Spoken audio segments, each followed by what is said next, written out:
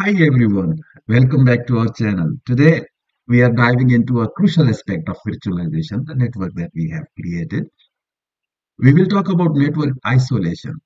Okay, we will explore how to keep a vulnerable machine, that is metasploitable in our case, and Ubuntu safe from external threats right within VirtualBox. Okay, so before we dive into the settings, let's understand why isolation is crucial. Just like in the real world, for example, where we lock our doors to keep intruders out, we need to protect our virtual machines from unauthorized accesses as well. Okay, so leaving vulnerable machines exposed to the internet can lead to exploitations by attackers, compromising not only the virtual machines but potentially the entire network. So, VirtualBox offers several network nodes, but for today's video, we will focus on host only adapter mode. Okay, so this mode actually creates a private network between the host and the virtual machines, ensuring they are shielded from the external access. Okay, so without wasting our time, let's jump into the topic. Okay, so let's open this Oracle VirtualBox. Okay, now VirtualBox is up. What I am supposed to do now, for example, I need to click this tools tab and I need to check, for example, if there is host only Ethernet adapter here, okay, or it's not. If it's not, then you are required to create another network, okay. So this host network will ensure that your machines are connected to this host, for example, on host only Ethernet adapter. Now, this is one thing.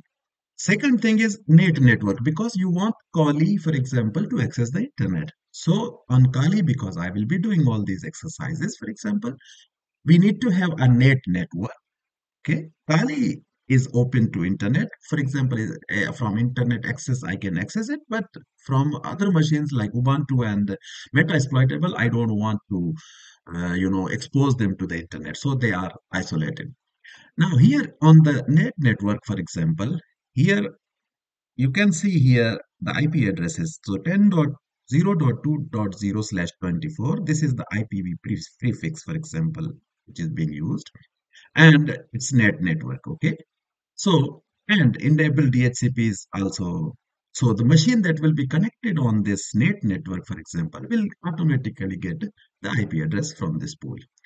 For host only, here you see, because Metasploitable and Ubuntu, they will be connected to host only. What I'm doing is I'm enabling a DHCP server. So here I'm clicking this configure adapter automatically using DHCP server.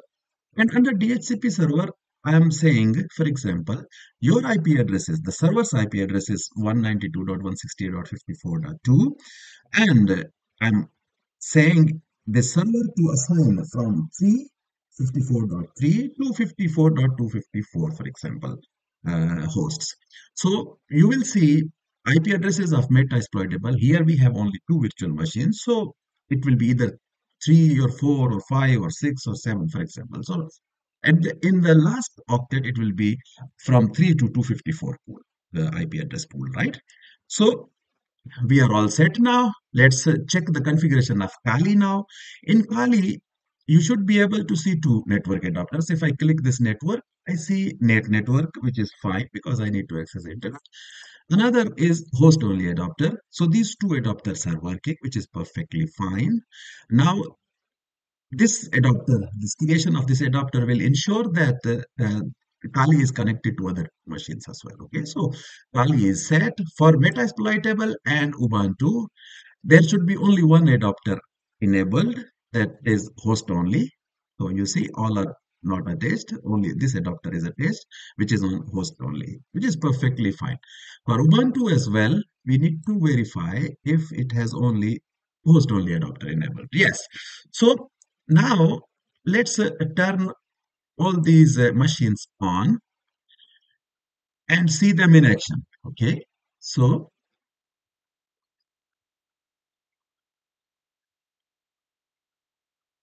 okay, they are running, starting, running, just within seconds, they are coming up. Okay. So here we have Ubuntu.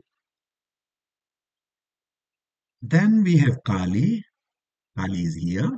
Okay. And we should have Metasploitable as well here. Okay. So they all are booting up. We need to wait a bit.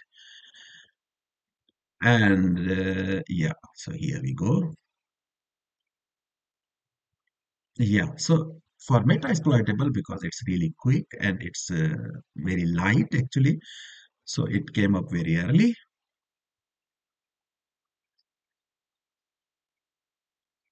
We need to enter the username and password, which is MSF admin and MSF admin. Okay, so here now, the very first thing that I do, I check IP address, ifconfig, ifconfig, and here you see the IP assigned by the DHCP server 192.168.54.4. Okay, so Metasploitable is fine, it's up, it's running.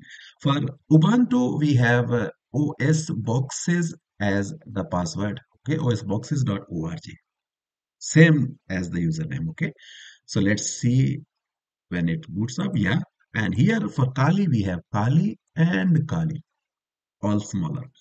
Okay, so here now I go to terminal on Ubuntu, and on Ubuntu I check IP address and show. So it will give me back the IP address. Here you see 192.168.54.3/24. So this is the IP address automatically assigned to Ubuntu by DHCP server.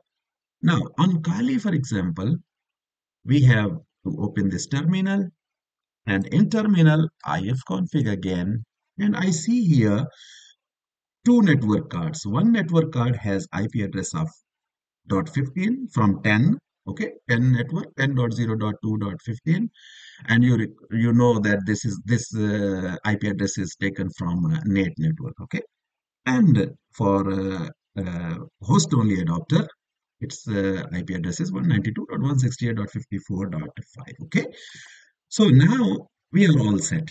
Now the point is to check this connectivity if they are connected. Okay, so what I'm doing is ping 192.168.54.4, which is the IP address of, if you could see here, IP address of this Metasploitable.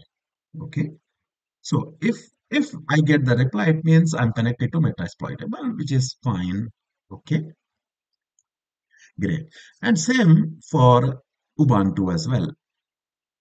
If I remember the IP, it was like 3. Okay, 54.3. Yes, so it should be pingable as well, which is fine. So Kali can access both these two machines. Kali is connected to these two machines. Now let's check, for example, if Kali is connected to Google or internet as well. Ping www.google.com. Yes, it's connected. Okay, fine. What about Ubuntu, for example? If we can ping 192.168.54.3, for example. This is the DHCP server. Okay, here, what was the IP address of Kali? Just a second. Yes, it was 5. Yeah. So it's 3. Let's check 5. 3 was actually the IP address of the DHCP server. Okay. So I'm getting replies from 5 as well. So it means basically we are connected. Now the main point is we need to check from Ubuntu whether we can access the internet, or we could be accessed by the internet. So here ping www.google.com network is not connected, right? Or if I could ping the other interface of Kali, which is net network, I should not be able to ping it, which actually means that this Ubuntu and Metasploitable, they both are isolated from the network, so they cannot access internet, or someone else from outside cannot access them. Good, we are fine. Don't hesitate to ask me any question if you have. Okay, so. Okay, just to summarize, network isolation is a fundamental step in securing your environment. Okay, so by configuring this VirtualBox network setting and leveraging DHCP, We have actually ensured that our vulnerable machines are protected from external threats. Okay. So similar practices in the setup are extremely important to safeguard your virtual machines and data. Thank you for tuning in. If you have found this video helpful, don't forget to like, share, and subscribe for more tech tutorials. Okay, stay secure and see you in the next class, next video. Bye for now.